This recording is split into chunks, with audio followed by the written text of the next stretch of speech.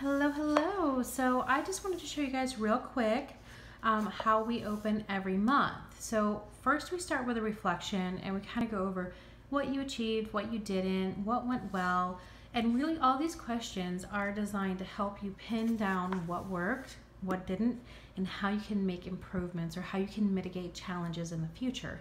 If you're not doing this work, you're going to be missing out on growth, massive growth.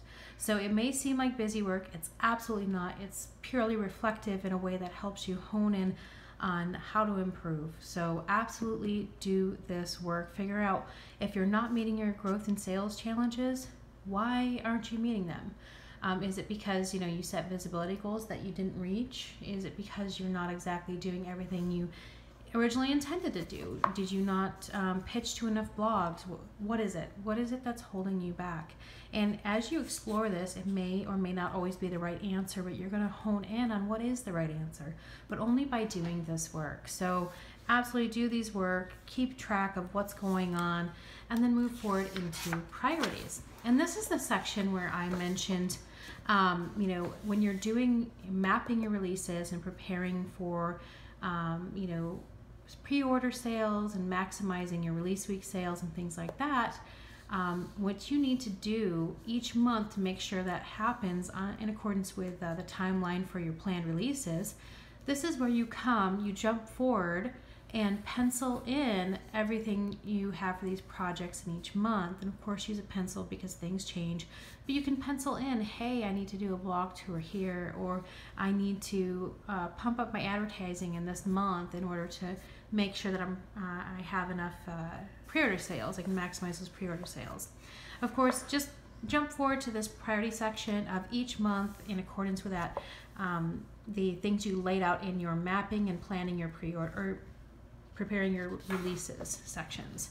And then your writing goal, I really leave this just very vague because everybody's got a different writing goal every month. It may not be words, it may be poems if you're a poet, it may be that you have a writing goal of actually editing a whole manuscript and completing revisions and going back and forth with your editor for a whole month. It may be that.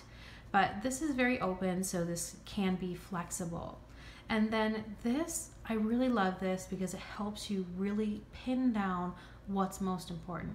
So what can you do in a particular month to make you feel most accomplished? So what can you get done that at the end of the month you'll be like, I did this one big thing and I don't care what else didn't get done. So, and then of course your visibility and growth goals. So are you going to increase your subscriber list or your social media following, or you're going to double your pitches to blogs or something like that? Whatever it is, write it down here so you have it front and center. You have it right here very close by where you can get to it so you can stay on track.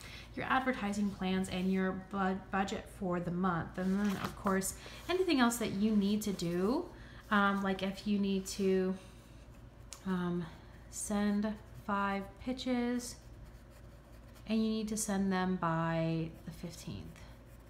And of course, you can just put 15 because it's in the month. It's in the month section.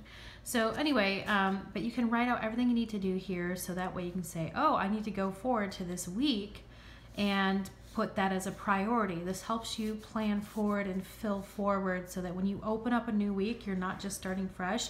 You already have a very clear idea of what needs to happen next. So absolutely, this is all designed to help you. And I hope that you will take advantage of these 2 sections.